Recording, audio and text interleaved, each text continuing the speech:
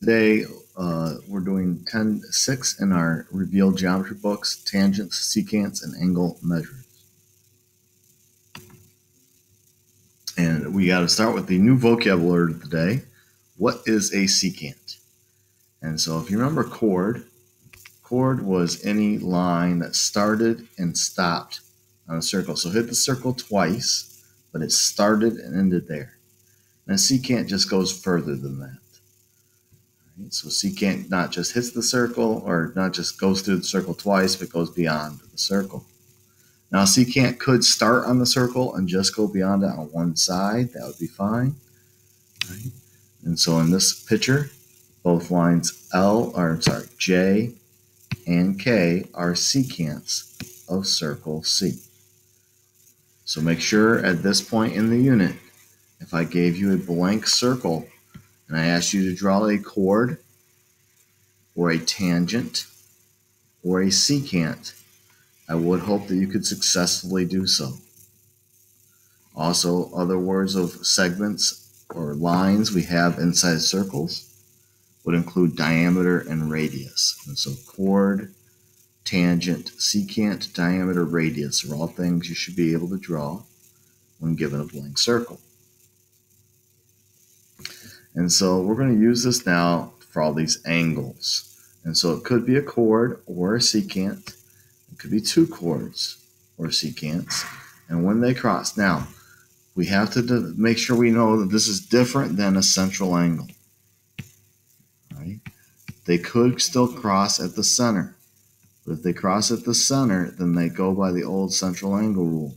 If whatever this is on the outside, this is also on the inside. That's the central angle rule. So when it's not at the center, then the measure of the arc here, the measure of the angle, all right, is equal to the arcs added together divided by 2, or half the sum of the arcs. So again, where is the vertex? That's the question you got to ask yourself. Where is the vertex? Inside, not at the center, means that I add the arcs and divide by 2. Add the arcs and divide by 2. One of 3 important rules we're going to go over today. So this is when the vertex is inside the circle. Make sure you have that notes done. And now we're going to look at secant or chord. This is a secant here, right? And a tangent when they meet, all right? And again, the big deal here is where is the vertex? And the vertex here is on the circle. The vertex here is on the circle, right down here. And so we have already had some like that. It's the same rule as inscribed. So it's just like inscribed angles, right?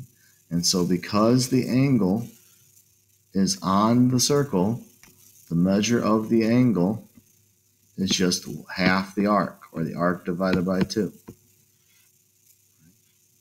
And so it's a little bit weirder to see the arc here than it is in an intercepted angle, but it's the same rule. This points down here, this whole arc from to the bottom of that ray to where it hits the ray again, that whole arc, all right, whatever that measure is, half of that would be angle 2. And the same thing on the other side. Whatever that arc is, half of that would be angle 1. Because the vertex is on the circle. And so when the vertex is outside the circle, this has its own rule. It could be all kinds of things here. We have, in this case, a couple secants, right? A secant and a tangent, or a couple tangents. Any of these cases, the vertex, which is point A in all 3 examples, is the arcs subtracted. And so the measure of the angle is arc minus arc. I'll do arc 1 minus arc 2 divided by 2. Now, which one's arc 1, which one's arc 2? All right. You want a positive number, so always do bigger number minus smaller number.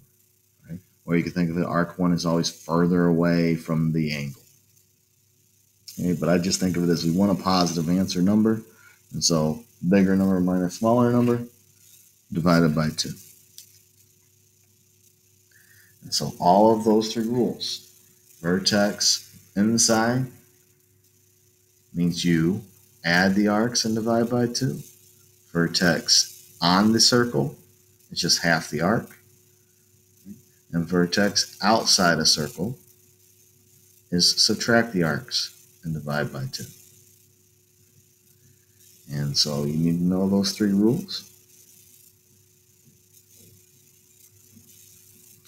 Also, we're finding the angle every time here. If we're ever finding the arcs, then we have to go in reverse. So if we're ever finding arcs, we're not going to divide by 2. We're going to be doing the opposite. We're going to multiply by 2. And we'll look at some examples of that.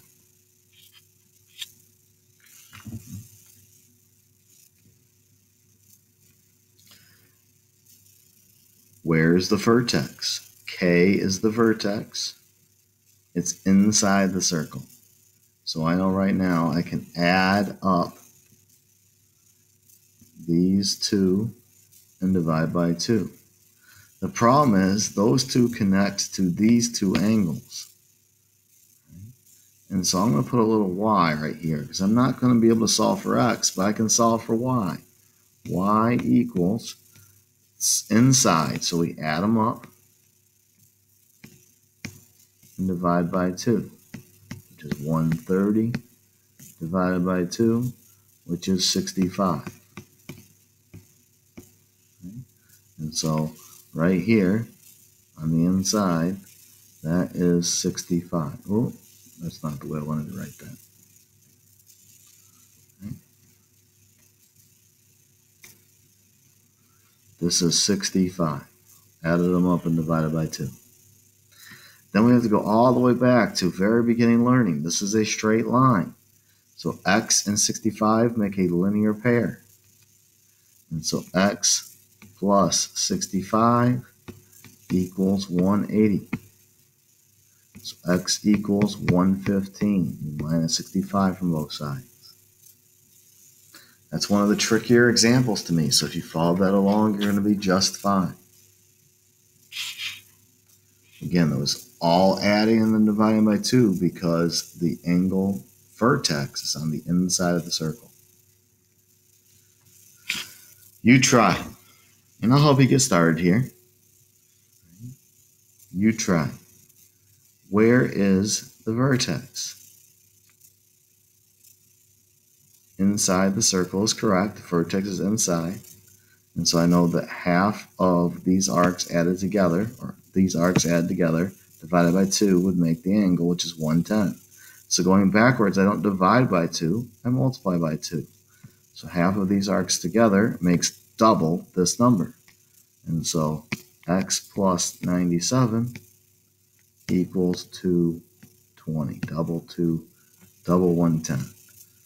Right? So I doubled it because it's working backwards. I'm finding the arc instead of divided by 2 and multiplied by 2. Go ahead and find x now. And hopefully you got x equals 123. Let's find the measure of arc JLK. Well, first, where the heck is arc JLK? JLK is right there. And so that arc is very much connected into this 116-degree angle. Well, where is the vertex? The vertex is J, which is on the circle. And so the angle is half the arc. Working backwards, instead of arc divided by 2, I would do arc multiplied by 2. Now we get 232. Sorry, angle multiplied by 2 makes the arc.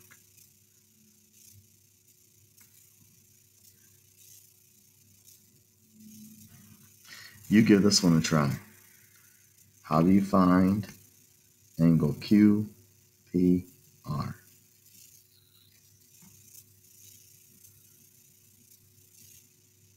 What is the degree measure? The vertex is on the circle. Hopefully you got that it's half of 148, so it's 74. I don't love this example, but we'll make it work here, and we'll move on to the homework assignment. Right? The vertex here is T. It's outside the circle. The circle makes 180. I'm sorry, half the circle here makes 180. That's not what I'm trying to do. Erase. Erase. There you go. Right? And so this half circle makes 180. I'm trying to find this little arc here. Now, to me, I would just do 180 minus 134. And I would get 46. But let's check it. Does 134 minus 46 divided by 2 equal 44? It ends up being 88 divided by 2, which does equal 44. And so we know it is correct. So this is not a great example of what we're looking for, but hopefully you understand the similarity to the other rules. And so this is the assignment in my class. I wish you the best of luck.